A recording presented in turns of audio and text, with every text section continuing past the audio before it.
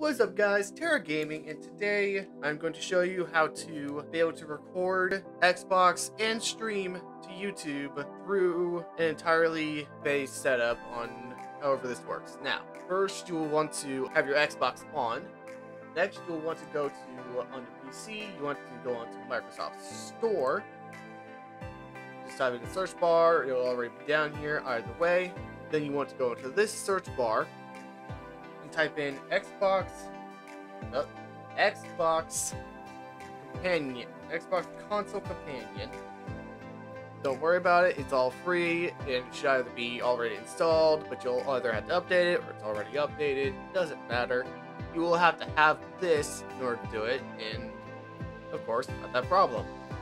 You'll then want to have it launched. Once you launch it, little icon, and of course, you'll want to sign in to your Xbox account. Plain and simple. Once you do that, go over to connection. Once you go into connection, you then connect to your Xbox, which should be turned on. Connect to the Xbox, set stream, and from there, your entire Xbox should stream, as seen here. Now we get into the part where you can actually be able to record the party chat and the game. This is where you'll then want to do that. Come down here, click on the Xbox app, open this up, and of course, you signed into your Xbox account. And then you'll simply want to just join a game. Just join a party with your friends in order to pick that up. I'll then start a party or join a party, whichever it is. It will then pick me up here. If I then move this off to the side, once you're connected to the party chat, that is when you can pick up people in the party. Then your OBS comes into play right here.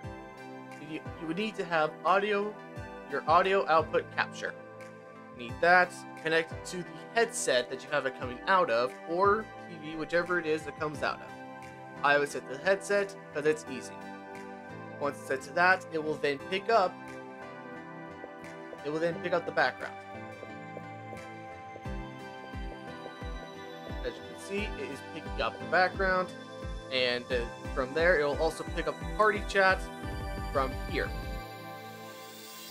And from there, you're all set. You should be able to do your streaming, do your recording, all of that through Xbox. Plain and simple. You're set to go. And with that, I hope you guys have enjoyed. Leave a like, comment if it was helpful or not. It's always good to give feedback on all this. It doesn't hurt. I'm Terra Gaming signing off. I'll see you guys in the next video. Peace.